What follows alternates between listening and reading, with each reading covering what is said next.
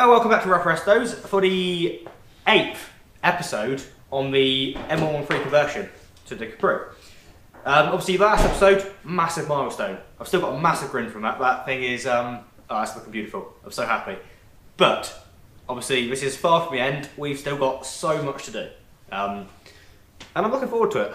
I wish I just had more time to do it. And, but happens. So, yeah, right.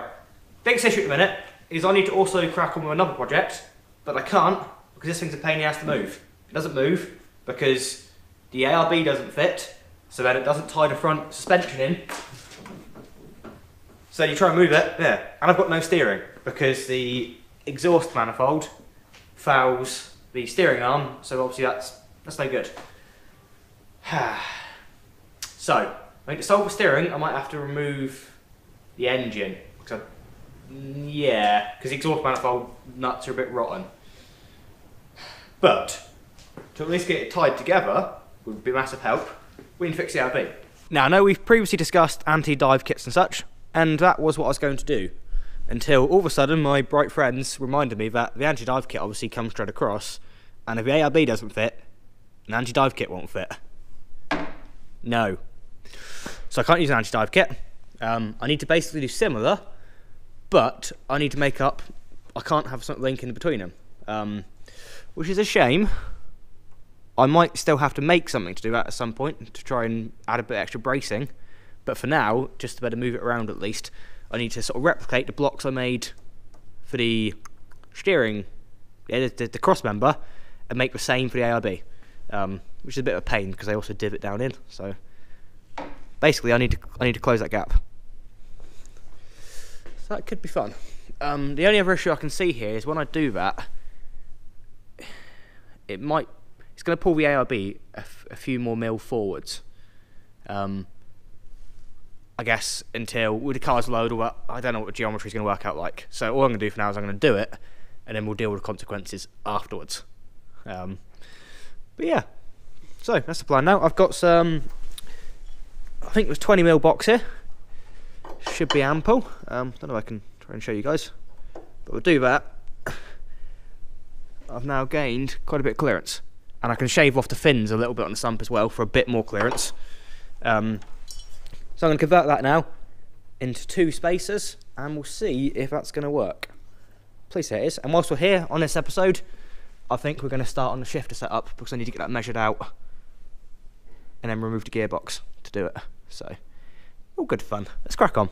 Loads to do.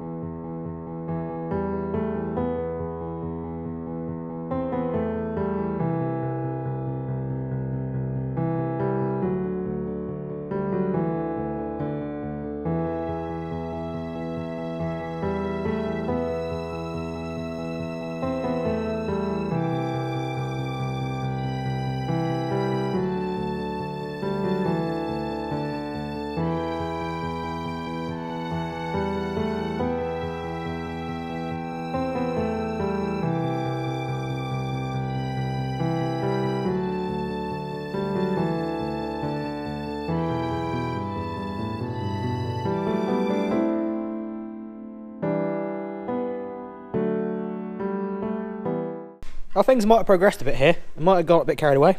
And what we got here is these rather interesting looking spacers. Nothing special, but they are essentially a kind of replica. If you were to buy engine mounts at Lidl, or ARB mounts here, then yeah, that's my replication of it. So you've got to have this indented part because the ARB bush sits in that. So it needs to have that to clamp down properly. I don't actually know if they fit yet. On there I've gained about 15 mil of clearance. So I haven't actually tried them. I just got carried away and I made them. So I think the next idea is for me to bolt these up a minute and see if it actually bolts together.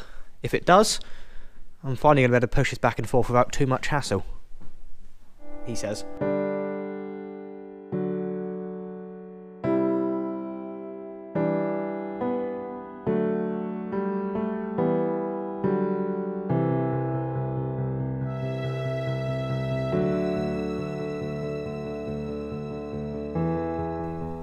Aha! We got an ARB fitted. with an M113 sitting in there as well. Banging.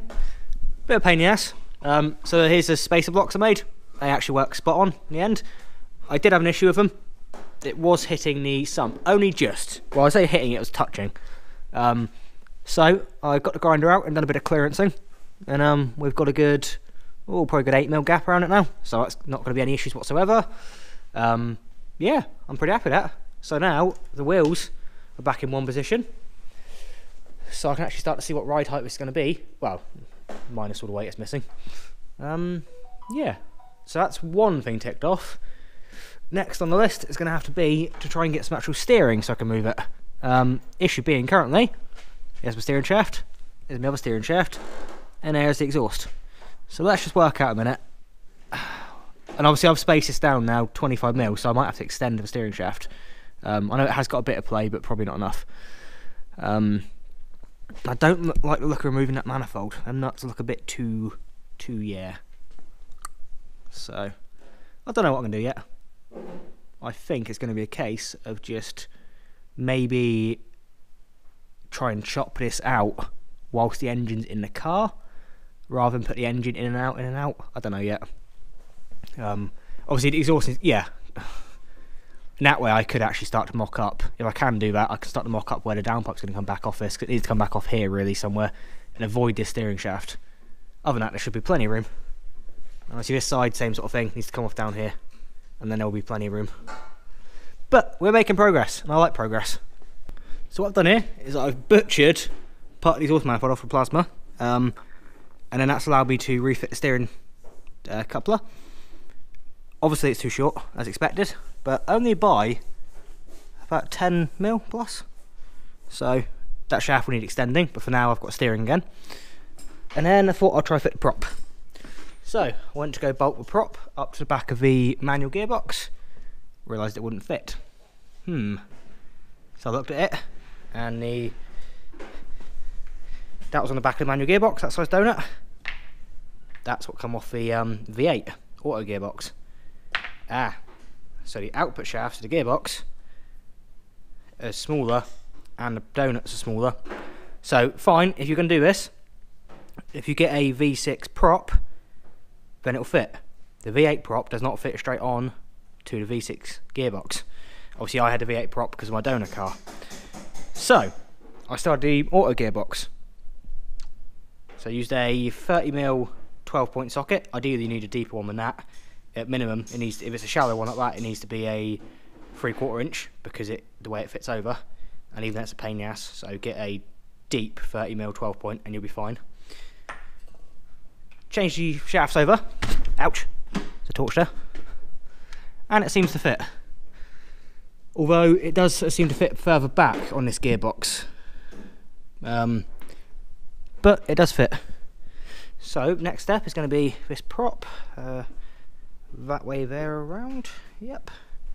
The donut, sorry, not the prop. So the donut needs to fit on here with the little lugs located in. Ooh. He says one-handed, not as easy as it could be. Yeah, like that ish. That's that one on there now, and my prop now should fit onto there hopefully. And then I've got to work out how and where this is going to sit back here. This is where I'm not sure now. I'm obviously assuming the geometry from the gearbox back, that prop should be parallel. So yeah, next challenge, ready to start. I've been playing with the prop, which has not gone to plan.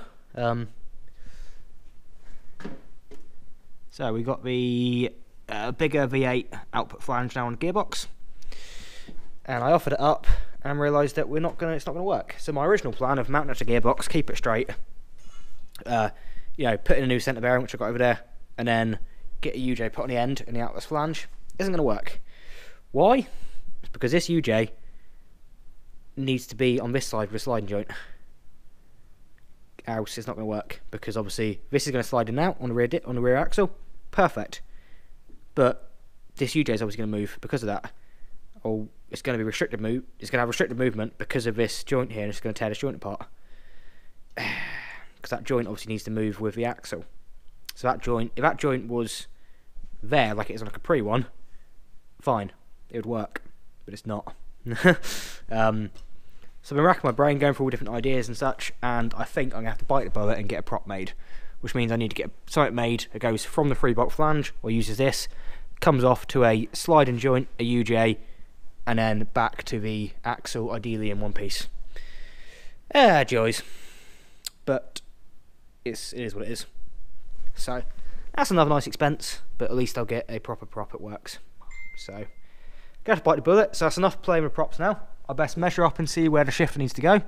I guess I need to measure from the bush point there back to where I want the shifter sticking out the Capri, so centre of the gap.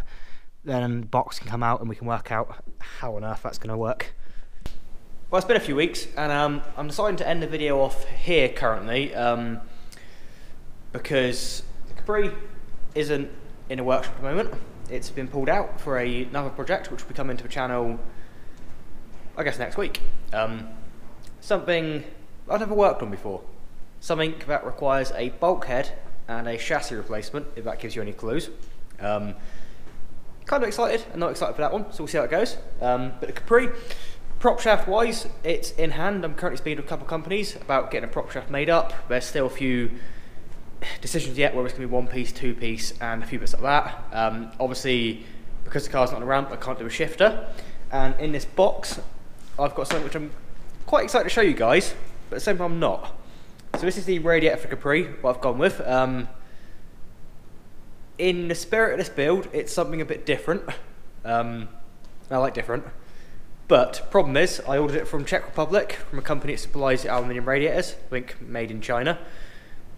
Problem is, they didn't send the one I ordered. It is the correct one, but it's not the thickness I ordered. And I've just paid £47 import fees on it, and the cost of radiator. And so far, the Chinese company are offering me, well, they've offered me $15, and they offered me €20 back. No, I kind of want the radiator I ordered. So yeah, we're currently in negotiations on that, so I'm not going to show you guys yet, ideally until I've got the right one, or I know what I'm doing, but that's quite exciting. Yeah, so it's going to be another few weeks now before we get Capri content.